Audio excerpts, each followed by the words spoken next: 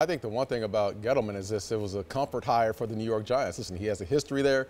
Ernie, of course, he brought him in. Basically, he was his boss years ago with the New York Giants. It was with the search team when he got hired in the Carolina Panthers. So there's a comfort zone for the New York Giants as far as Gettleman's concerned. Look, I'm with Dominic as far as the fact that, I like the coaches and the GMs to be looking through the same lens. Much like the Kyle Shanahan, John Lynch hire that came about, these guys have the same idea of what they are looking for, even to the point to where you're looking for a quarterback, defensive lineman, special teams. You are looking through for this exact same athlete. With Gettleman coming in, this is going to be a little bit awkward now coming in. He's going to be bringing on a head coach who may not be looking through the same lens as he does, because Gettleman's a very conservative, non-emotional man. But at the same time, I agree with Dominic, you are dealing with personalities within that locker room who are extreme. Odell Beckham is one who is definitely extreme. And if Gettleman can get in control of Odell Beckham and understand where he needs to go as far as bringing on a quarterback,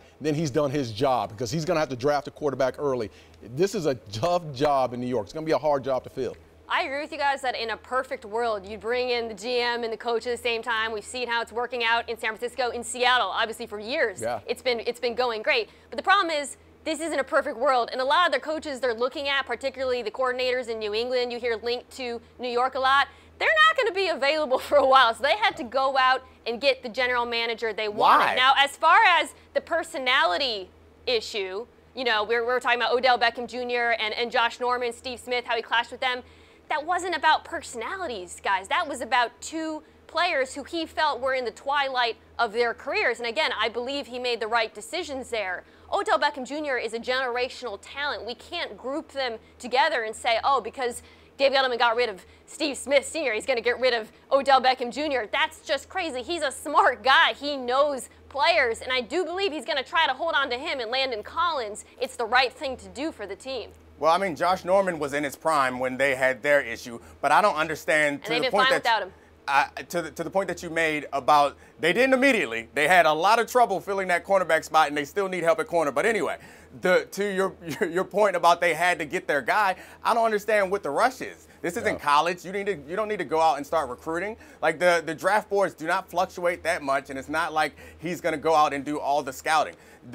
It's more important to make the right decision than make a fast decision. Yeah. And I'm not completely sure. Beckham and Collins will be coming up on contract situations soon. And I'm not sure that it won't go the way of Josh Norman. And the New York media and the New York fans will not be comfortable with that. I promise you that. They're going to side with the players that have provided for them before they're going to side with Dave Gettleman, who hasn't done. I mean, you can go back to the time when he was player personnel guy, but I don't think they give those championships to him.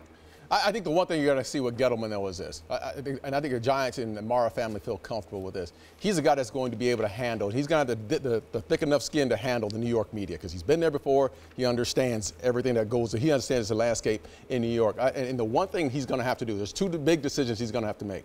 First of all, replacing Eli Manning. That's going to be a huge decision. They feel like he'll be able to handle that and take on all the criticism that goes along with that situation. And secondly, dealing with the personnel. We just talked about it. Dealing with the personnel in that locker room. You cannot be emotional when you have to make those tough decisions, because, again, Odell Beckham being one, Brandon Marshall, the decision to figure out what his future at the same time, an offensive line that has been horrific for the last couple of years. There's so many decisions he has to make. That's right. Yes. And that's what Dave Gettleman specializes in, Darren. I'm glad you brought up the line. He loves those building in the trenches, the hog mollies, he called them in Carolina. If you want to get a guy to come in and fix that part of the Giants, you take the guy who did it back in 2007 and was very focused on the lines.